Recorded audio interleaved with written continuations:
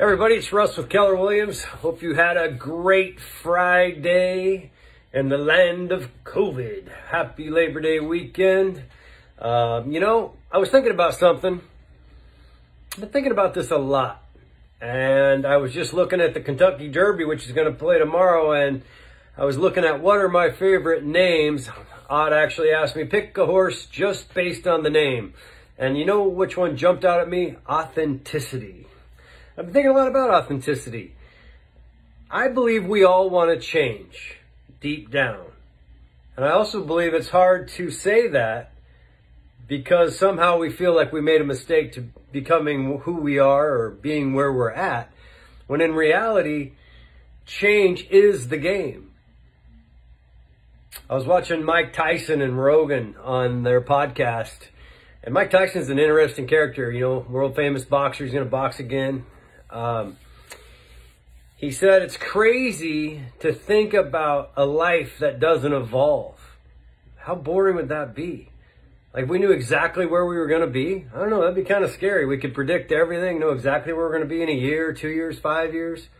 I think it's that unpredictability that ignites who we are and what that drive to become better at what we do, and maybe even more intellectual, or maybe more intelligent, or maybe just kinder, maybe soft-hearted, maybe have more empathy.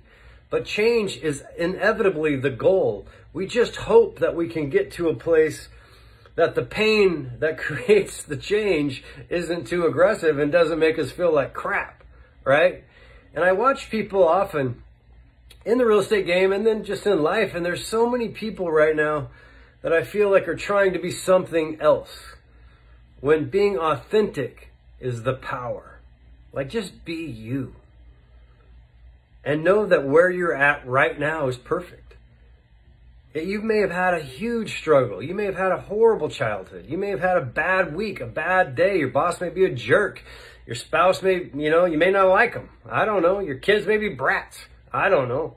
There's a lot of negativity that seems to surround us. But again, if we take a step back, maybe that's just our mind playing tricks on ourselves. And maybe although we may want to get along with our kids better, maybe we want a different boss, maybe we want a different career, doesn't mean we've done anything wrong, because everything that you've done to this point got you to where you're at. So instead of looking backwards, maybe just look forwards at where you want to be, focus on a process, reverse engineer that, and then start today. And celebrate, regardless of the pain that you're experiencing, regardless of the pain that you've had. You can do it today. It's within you, and being authentic, it starts right there. You know what? If people don't like you for you, that's okay. It's like 8 billion people on the planet. You're a special person. You got this. You can be whatever you want to be. And you should celebrate exactly who you are. Have a great Labor Day. I appreciate you tuning in and listening. Peace out.